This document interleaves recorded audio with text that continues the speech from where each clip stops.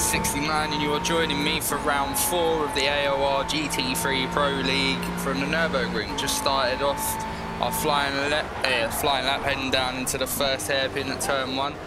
Try and get as close to the apex as possible, carry as much speed as we head in towards the Mercedes Arena section. Got to be careful not to put the power down too early there, as you'll just understeer into the run out area. But if you're doing time trial lap times, apparently you can run out as wide as you want and it won't penalise your time. But yeah, coming out of it now, still avoiding, trying not to call track extend or corner cut. I may have done just then, but I'm not too sure. As we head down towards turn 5 and then into turn 6 at the forward curve. About 3-4 attempts up on our previous best time. It's not bad, seeing as we've already got pole. So like, you can't complain when you're improving on a pole time. So just got to keep up the momentum, try and take as much speed into the Dunlop curve as possible. Got to take a little bit too much and slide under braking. Lost about a tenth and a half or so. Heading towards the Schumacher S's, you got to keep your foot planted, maybe like lift off a touch so you don't understeer into the gravel straight off. But yeah, now heading up towards turn 10 at the Kumo curve. Drop it down into second just at the apex so you get the turn in. Now coming around the bit curve. Oh, sorry, pardon me. As we now head up towards the Advanbogen. No, apparently, I didn't even realise this corner had a name. But it was just like a little right-hand kink. But now we come up to the last chicane, braking at just where the white line going across the track is. If it weren't for that exit, probably lost about half a tenth just on the exit alone. Drop it down into second as we come around the last hairpin now, hugging the apex, trying not to lose the back end as we put the power down, which we do slightly. But yeah, come across the line now and we do a 57.1. Not too bad, not too bad. And as a little bonus for you, Atticus beat me, so I knew I had to sort of push it in coming into the last set. As you can see, we're 4 temps up, so we're in the 56s here. But I know I had to make up time in this little chicane section and we just overcook it. Just can't believe that. But yeah, so qualifying second. I mean, it could be a lot worse, but at least we're on the front row, so now we're just going to be chasing Atticus. I've got a feeling he's going to shoot away, but 12 lights on and away we go. But yeah, we actually got an alright start. If you look at the... If you rewind it and look back to when I actually selected the gear, first was selected as the green light dropped, so I got a little bit lucky there. So coming into the first corner, we are so much later on the brakes than Atticus. Going to try and hang it around the outside of the Merc. He's left the door open a little bit. We're going to... Oh! Now, it may look like we touched, but honest to God, we didn't. It was all nice and fair, clean racing. But yeah, we're still up the inside and we've passed Atticus. Great move there. So, start of the race, move up into P1, and now we just got to try and drive off of it. So coming around the Dunlop curve, got about half a second lead. I'll say that, it was about up to 9 tenths by the time we came out of it. Coming up towards the Schumacher S's, looks like we've turned in a little bit too early. And 3 out of 3 races, I have done that, and they've all been on the first stint. Alright, so focus and get back into it. Lap 8 now. I think this is when we come in for our first pit stop. We decided, as Atticus was just driving away, and I know the way he does his strategy. He fills the tank up all the way, and then he just only does sorry, pardon me. He only does tyre changes for the pit stops, whereas I will literally set the amount of fuel to however much I want for a certain stint, and then I'll just keep doing that to make the car as quick as possible. But yeah, I think for this one, I was going to do a stint on the hards for a middle stint, and then go back onto softs. But I think halfway through the stint, I decided that I was not going to stop again. So yeah, you might see a little bit of fuel saving in this and a little bit of a different driving style. But yeah, so I know murders could have happened there if I hadn't have noticed McMillan was going into the pits. But yeah, now we are chasing after Meriloso. I mean, it's a bit of a shame he ain't got the pace on this game, because he's a good racer.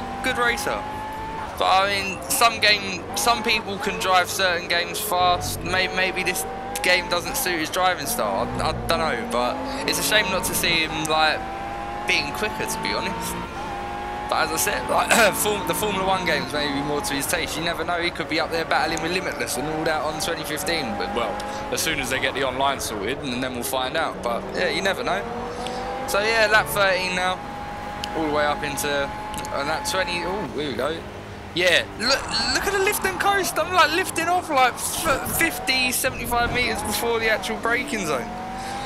But, yeah, I mean, I knew it weren't so much the tyres that I was struggling with. It was getting the fuel to last. As you like, just the lift and coasting is real on this like now, because the only way I was going to manage to possibly beat Shaw and possibly win the race and stay ahead of Atticus was if I didn't pit again. If I pitted again, I would have lost everything.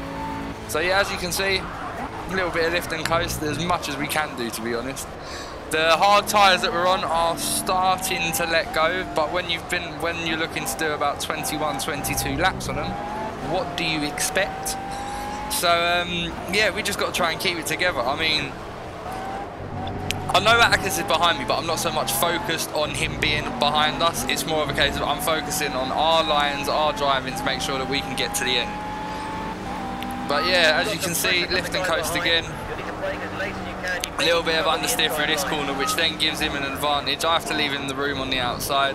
I'll try and hug the apex. We get a little bit of contact there, but he didn't have contact on his screen, which is weird. I'm not so fussed about it because he was so much quicker. I mean, if you look, where he just pulls away is a joke. He's already in first, but Shaw's lost it.